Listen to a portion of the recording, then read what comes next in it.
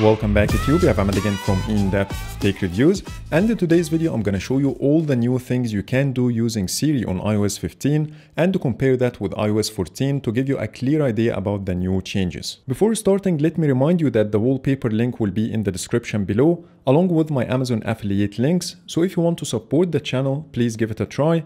And now let's move on to the comparison. The first thing to show you is the software version on both devices. On the left I have my iPhone 12 Pro Max running iOS 15 Beta 2, and on the right I have iPhone XR running iOS 14.6. I will start with two improvements, the sharing and refer to contacts.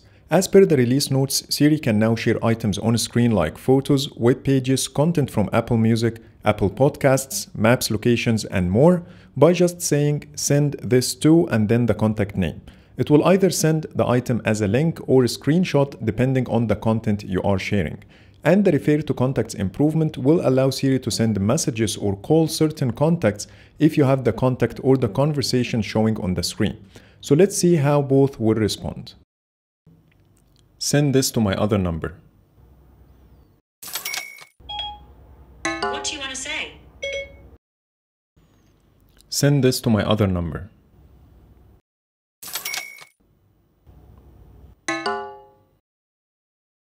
Send this to my other number. I can only send screenshots from here. Ready to send it? What do you want to say?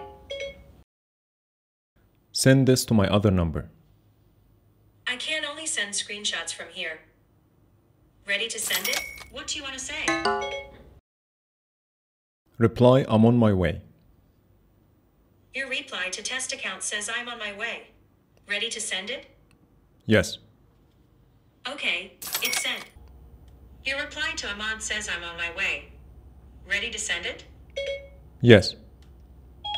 Okay, it's sent. Call this number.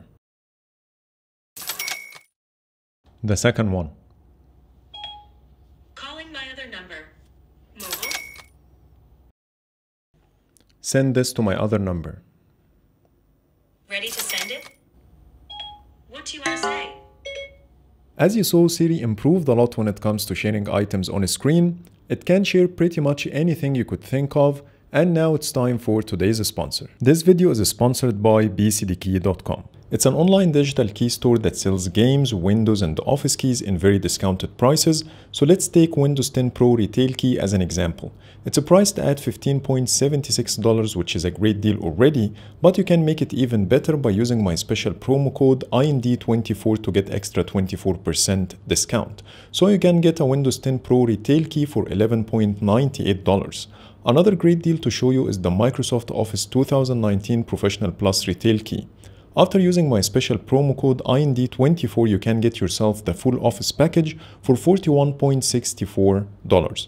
So if you want to know more, all the links will be in the description below. Now let's get back to the review. The second improvement is the offline support. As per Apple, Siri can now process many requests offline, including timers and alarms, phone, messaging, sharing, app launch, control audio playback, and settings. Now I have both phones not connected to the internet. On iOS 14, Siri won't even start without internet connection, giving you a message that Siri is not available. So let's try some commands on iOS 15. Open Photos. Which app would you like to use? Photos, Photos Mobile, or Google Photos? Photos. Open Calendar. Set a timer for 5 minutes. 5 minutes, counting down. Set the alarm at 5 a.m. I set your alarm for 5 a.m. tomorrow. Turn off Bluetooth. Okay, Bluetooth is now off. Call my other number. Calling my other number. Mobile. Send a text message to my other number. What do you want to say? Hi, how are you today? Ready to send it? Yes.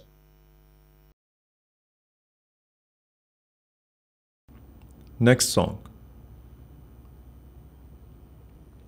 Previous song.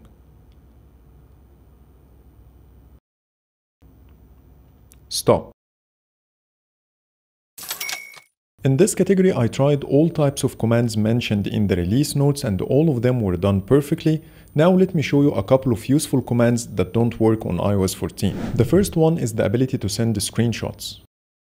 Send a screenshot to my other number. Ready to send it? What do you want to say? So if taking screenshots is something you do frequently, Siri on iOS 15 will save you some steps. The second one is the ability to search for photos using the contact name, and that's because iOS 15 has the Shared With You feature that allows the Photos app to know which contact sent you these photos. So let's give it a try. Show me photos I received from test. Next, announce notifications. Now when you go to settings and then notifications, you will see a new menu item here called announce notifications.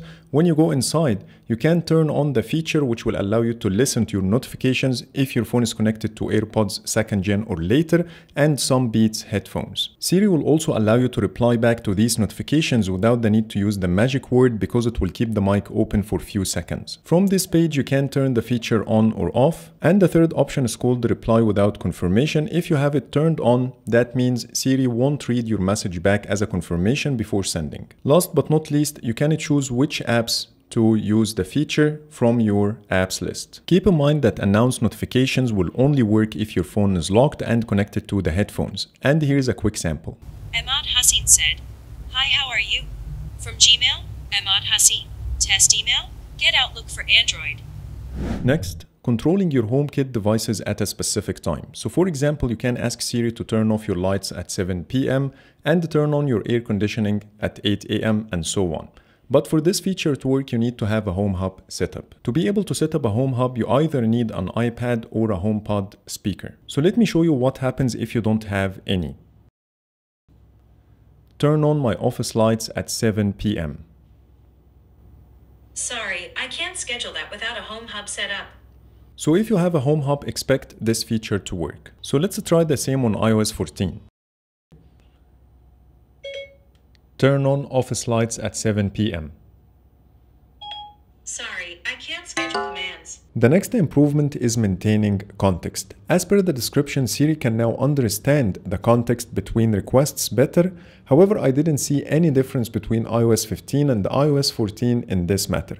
And here is some of the commands I tried. Is Global Village still open?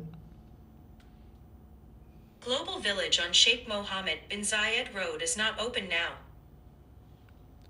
How long does it take to get there? Traffic to Global Village is light, so I'm estimating 19 minutes via Sheikh Mohammed bin Zayed Road. Do you want that one? Global Village on Sheikh Mohammed bin Zayed Road is closed now. How long does it take to get there? Traffic to Global Village is light, so it should take 19 minutes via Sheikh Mohammed bin Zayed Road. Is that the one you want? How tall is the Great Pyramid of Giza? The Great Pyramid of Giza is 481 feet tall. Where is it located? I'm sorry, I don't have any places to show. The Great Pyramid of Giza is 147 meters tall. Where is it located? I'm sorry, I don't have any places to show.